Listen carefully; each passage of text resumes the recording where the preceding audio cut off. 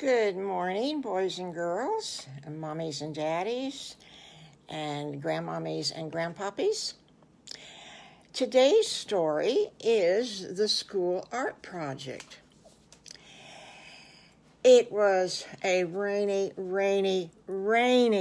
day at school. The boys and girls did not even get to go out for recess. It was so bad. Oh, the boys and girls were just restless. They were jumping all around, and their teacher, Miss Eileen, she just didn't know what she was going to do. She was... And then she remembered the art project that she had bought last summer. This was the perfect day to do it.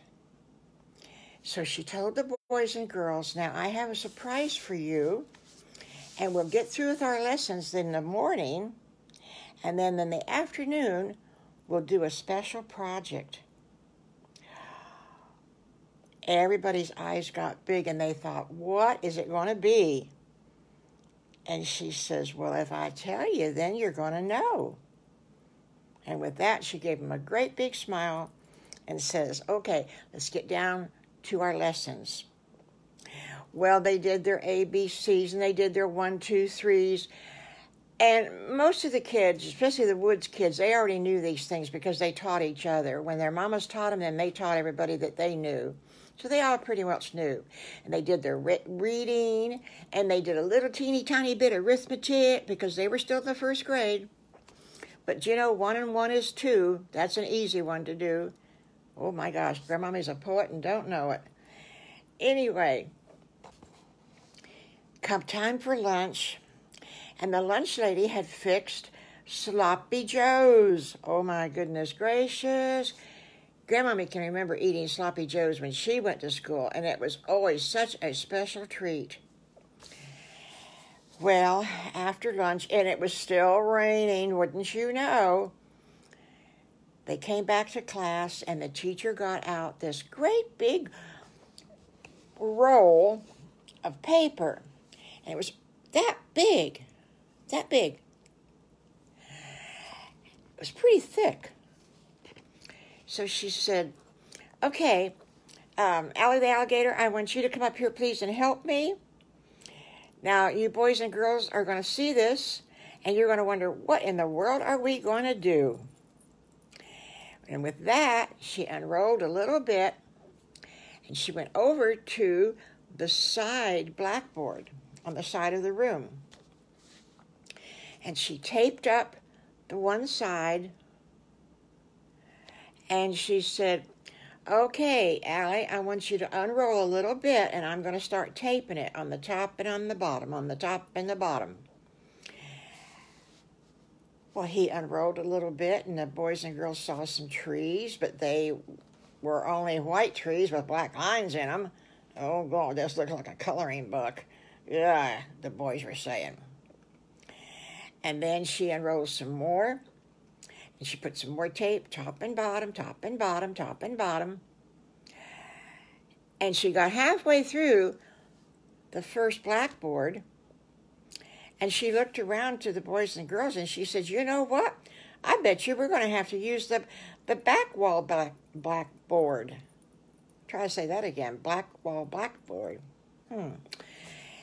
So they got to the end of the first blackboard, and Little Bad Wolf was still unrolling. Or Allie the alligator, I'm sorry, because he's the tallest. She turned the corner. And now she's at the back blackboard. And he unrolled some more, and she taped the top and the bottom, taped the top and the bottom, taped the top and the bottom. And she kept going, and he kept going, and the end of that blackboard was getting pretty doggone close. Phew! They got through with just like 6 inches to spare before they ran out of blackboard. Oh my goodness gracious. Well, the boys and girls said, okay, now what do we do? And she says, everybody get their crayons out. And I want all the girls to do any of the people that you see, and any flowers that you see, and any toys that you see. And you can do the sky. Now, boys, I want you to do the trucks and cars. I want you to do the airplanes up in the sky. I want you to do the trees, too. And so Patty Pig raised her hand, and she said, well, what about if the boys get in our way, or the girls get in the boys' way? What are we supposed to do then? And don't know how come Patty was in such a bad mood that day. I guess it was because of the rain, because she couldn't go out and play. But she was kind of getting snotty. And so the teacher says, now, Patty, if you're in the way of some little boy, then he's just going to reach around you and finish his coloring, or you can reach around him. I don't want any fighting on this, because when we finish it, you're going to help me roll it back up, and this picture gets sent to the painting contest, and whoever wins that class gets to do an even bigger one, and that gets sent to the state contest. Oh my goodness gracious. Miss Eileen's class was so excited. This was a big honor, and it was a big deal. They all got their crayons out, and they went over to the board, and so she picked the ones to do the high pieces as tall as the girls could go, and she picked the boys to do the different airplanes and the trucks and the cars and the trees. They had such a good time. They didn't even know when the bell rang. They didn't want to give it up. It was so much fun. Well, they heard the bell, and they all looked at Miss Eileen. They turned around from the board, and they looked at Miss Eileen and said, do we have to go home? And she said, yes, you do. And I knew it was going to take a couple of days, and it'll be here pinned up on the board tomorrow when you get back. Well, they left, and as they're walking out the door, she says, now don't forget your history questions. What are you supposed to ask your mom and dad? Where we came from, and who's our aunt and uncle? And she says, close enough. Your mamas will know what you're talking about. So as Piggly, Wiggly, and Squiggly climbed in the car, Mama noticed that they were all excited. And she says, what did you boys do in school today? And they said, oh, we hurried up with our lessons because it was raining outside, and teacher had a special project to do. She said, wow, what was the project? And with that, the three little pigs and the big bad wolf told her all about the art project. And she says, wow. She says, that sounds like fun. Do you think you could win it? I don't know, Mommy, but we're going to sure try to win it. So they get home, and it was supper time. And wouldn't you know, it was still raining. And Mommy turned on the TV, and the news was on. And the news said that there was another hurricane coming. Well, oh my goodness gracious, they had had so many hurricanes already, and thank goodness it did not come into their part of the woods. They were so thankful and so grateful. And Mommy Piggy says, I just hope this one doesn't come here either. So she fixed supper, and they had salmon for supper. Oh, the piggies loved salmon. Oh, they loved it. And they had some cauli rice, and the boys had orange juice. It was a special occasion.